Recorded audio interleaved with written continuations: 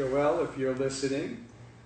Dave will do a quick introduction and then we'll add you to the call at right around noon.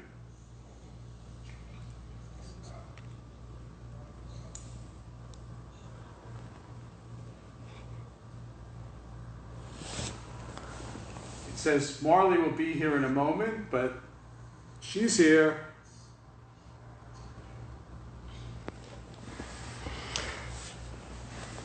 All right, guys. Well, welcome to another episode of Marlie's Corner. My name is David Gimes, founder here at paw.com. And of course, here is Marlie.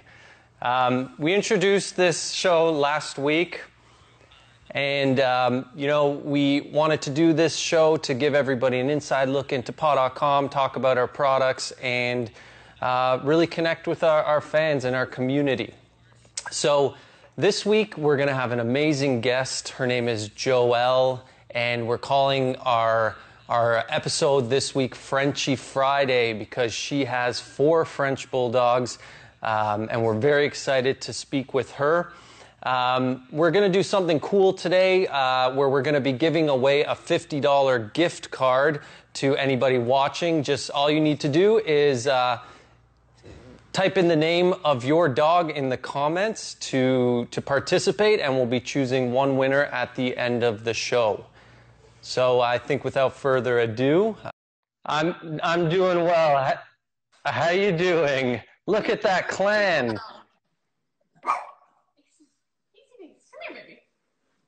So nice to meet you. Thank you for joining today. First of all, Frenchie Fridays to kick off this week's episode. Obviously, Marlie's a French Bulldog, so it's great to see another French Bulldog parent. How many do you have there? We have 4 full-grown Frenchies and then 4 puppies. So we have Ella, Aislinn, Kingsley, Jasper's not on screen, and then we have PG Tips, Coco, who was Tetley, and Freddie and Finley. So we have a whole crew of Frenchies that keep us busy.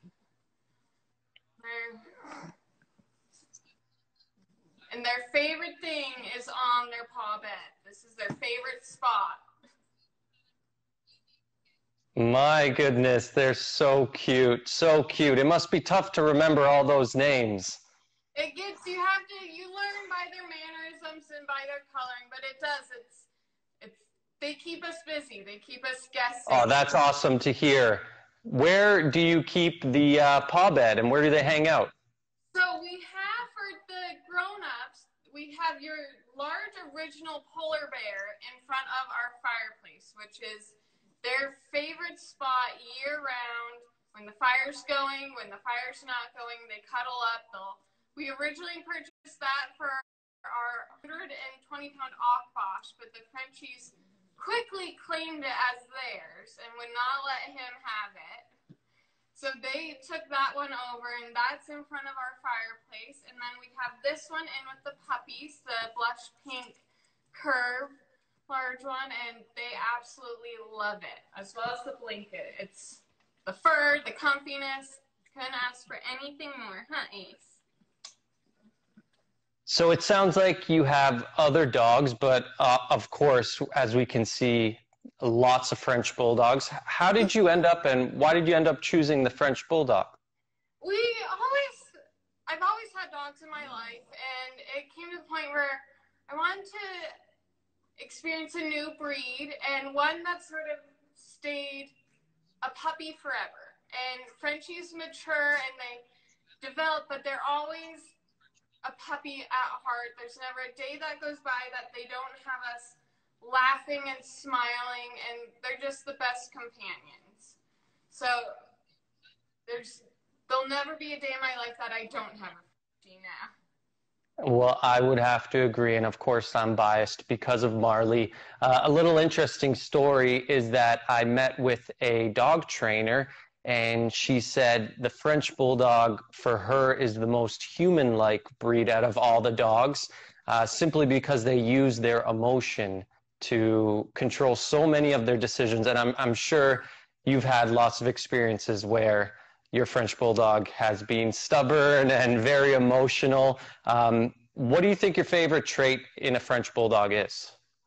And I know I'm biased as well, but their ability for unconditional love. It's no matter what, I swear they know what I'm feeling before I know it myself.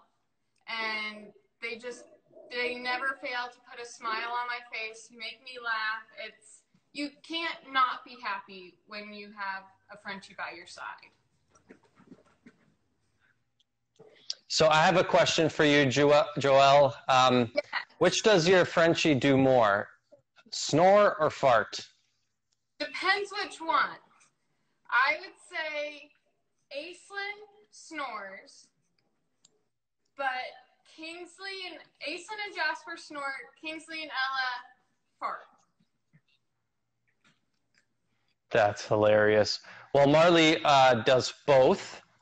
She does both, you know, keeps us up at night sometimes with the sounds and the smells, but that's part of the breed, and you gotta love that about them. I never thought farting could be so cute until I met this girl. So we love it. I always say I can't now sleep without the sound. It's my white noise machine at night. If they're not right in my ear snoring, it's too quiet. Speaking of sleep, where do all these dogs sleep? So at bedtime, the big kids sleep in my bed. So I have 4 Frenchies in bed. I say it's their bed. I'm just lucky enough that they share it with me. But during the day, it is on their paw bed. So we have a few of your paw beds, and if we're in a different room, we move it around to be in whatever room that we're in so that they can cuddle up, because if we don't have that, then they're wanting in our arms 24/7. So I know the feeling. Marlie has taken over my bed to the point where now I have to get a king size because she makes it her own and I'm just a guest, which is likely going to be expanded because Marlie is looking for a brother or sister, and those are absolutely adorable puppies. I might have to speak with you after if you are looking for homes with them. Definitely. I always say it's puppy fever, and it is.